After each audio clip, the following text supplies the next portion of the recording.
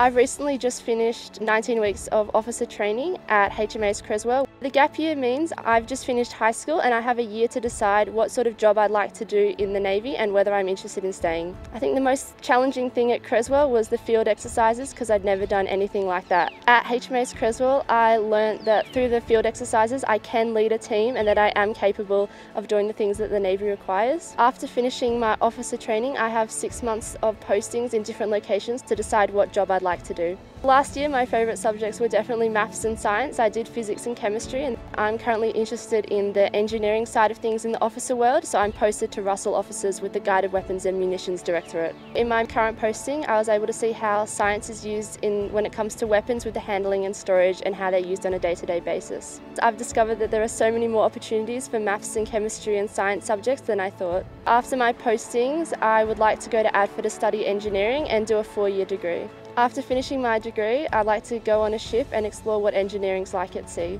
There's no limits for what a maths and science degree can lead to in the Navy.